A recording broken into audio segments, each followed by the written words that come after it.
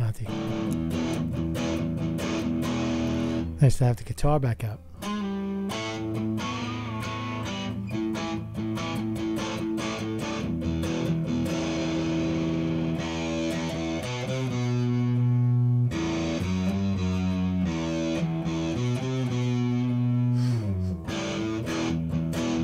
Haven't played in a while. It's pretty cool though, man. A little noise going on here. Fucking breaking it up a little bit. So, how you guys doing, man? How are you doing? How you doing? How you doing? How you doing? How do I look? Breaking things here. Shit's breaking. So let's talk about the steel barrier, the steel wall. I was reading about the steel wall, and I had to pull out the steel string, right? Steel string guitar. So, steel barrier, right? It's not a concrete wall anymore, right? It's a Trump wall. So you're following the news. You had Trump in the Oval Office or wherever they were in the White House, talking with Nancy Pelosi and Chuck Schumer, and he stormed out. They said, "Oh, he stormed out," right? And said it was a waste of time. He came back with candy, M&M's, Skittles, Baby Ruth. So it's a dead issue, man. Democrats are just like they're using it as a political pawn. No wall for you, Trump. No wall for you. No wall. They seem to be firm. So let's talk about the wall. Steel barrier, right? Is the wall going to be made in China? I did a little research on steel, on the steel industry. U.S. Steel, stock symbol X. So Trump's steel barrier will likely take some steel from China, right? So U.S. is number 4 in the world in steel production, right? Now, could we exceed the margins? You know what? I'll look at this article, right? This is an article by someone. I don't know his name. NPR. Audie Kernish. Audie Kernish speaks with Tom Gibson. Interestingly, I'm playing the Gibson guitar.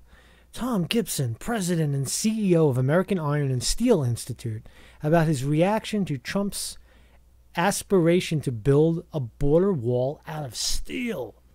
So how much of it is going to be American steel? This guy seems to be an expert, so let's see what he has to say. The U.S. steel industry has already enjoyed a boost in profits after Trump's administration slapped a 25% tariff on their foreign competitors. Now the steel industry is back in the spotlight. The president says he'd like an artistically designed steel slate barrier rather than a concrete wall between U.S. and Mexico. With negotiations over the wall at a stalemate, it is not clear whether it will come to fruition. Blah, blah, blah. So here's Tom on the program. Good morning, Tom. Kernish. So first, we were actually surprised by the president's suggestion that he wanted an American-made steel barrier rather than concrete. He asks him, were you surprised? Right? And Gibson says, no, we're not surprised. The topic of a barrier has been under discussion since the early days of the administration. Prototypes have been constructed, and there are versions of this that were made out of steel. Kernish, given what you know about the idea of this project, how much steel would it require? Would the industry be able to meet those demands? So can U.S. do it? Gibson, the industry is ready to meet the demand. We estimate a barrier of about 1,000 miles would require about 3 million tons of steel. Well, isn't the border 2,000 miles? So roughly between 3 and 6 million tons of steel. Right? The industry is ready to meet that demand to produce the steel that's required for the project.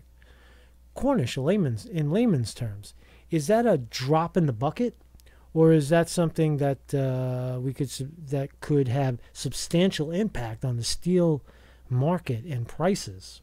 That's a good question. I'm going to refrain from talking about price, as Gibson. But let's talk about steel production.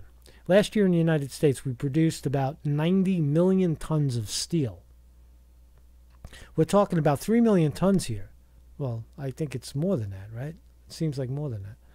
We are operating at 81% capacity utilization, but the means still have a lot of unused capacity and can be dedicated to just this project. So if U.S. Steel is operating at 81%, 3 to 6 million tons of steel, according to this guy, can easily be manufactured in the U.S. Cornish. The border wall is an extremely controversial political issue at this point. No shit. How would that affect the thinking of steel companies about whether or not to get involved with like projects?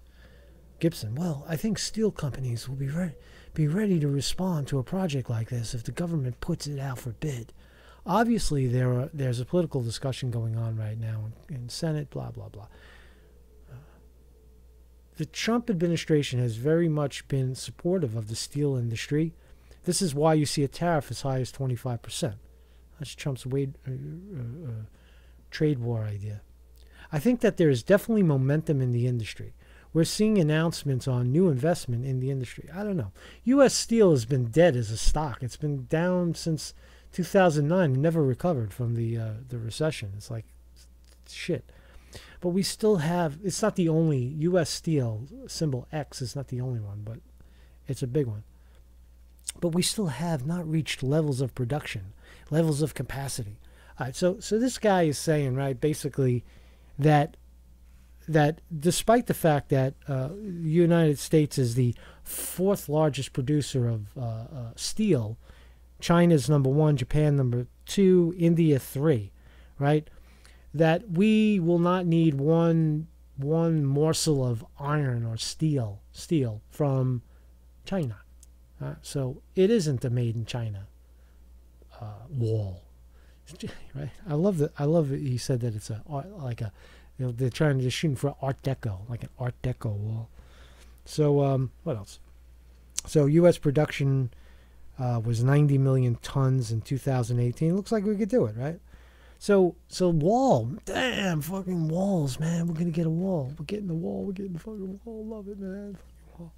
All right, so why stop there, right? So it works, right? Walls. Let's talk about immigration for a second. Does this actually work? How many illegal immigrants? Okay, so we see the value that there might be some getting in the way of the silk trade and the other trades, right? But is that really where it's coming in from? Is that where all this trade is coming in from? What about Canada? What about the northern border, right? Why don't we build a wall in Canada, right? Fucking Canada, damn.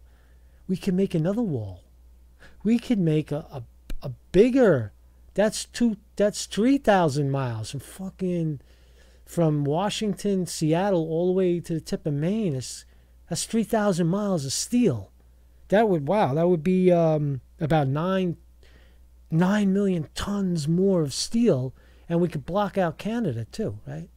So let's see how many because, well, if it's not about trade, then let's talk about the immigration problem, right? Because there's really nothing else to talk about. I would love for this discussion to be about how we're taking down the banking industry, how we're locking up the executives of the 6 large banks for tax evasion and fraud and abuse. And falsifying documents and insider trading and Ponzi schemes, right? We're talking about $5 million. We can't get $5 billion to build a steel wall in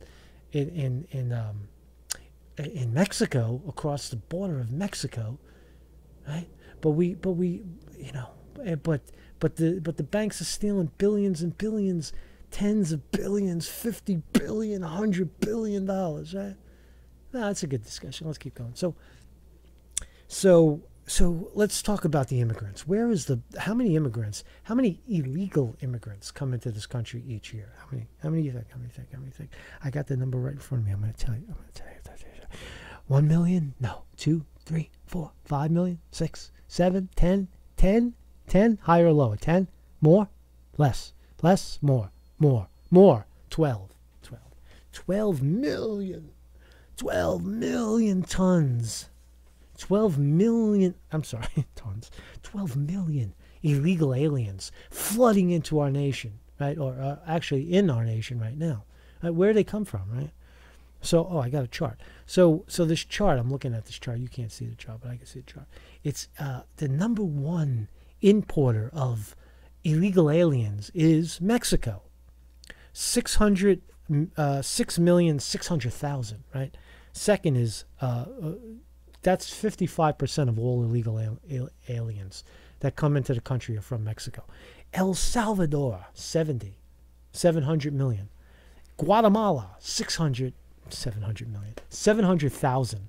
Right? Let's start over. Mexico, 6.5 million. El Salvador, 700,000. Guatemala, 640,000. And then that's it for South America, right? Look where, no, there's Honduras. But number 4 on the list is India. There's 430,000 Indians, 400,000 Hondurans, 360,000 from the Philippines, 270 from China, 250 from Korea, Northern Vietnam, 200,000, Dominican Republic, 180,000. Other. 2 million other. What does that mean? Other.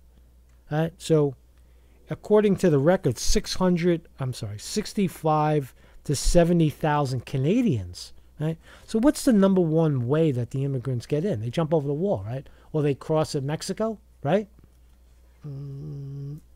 Wrong. Right? The number one, 45% of all illegals are visa overstays.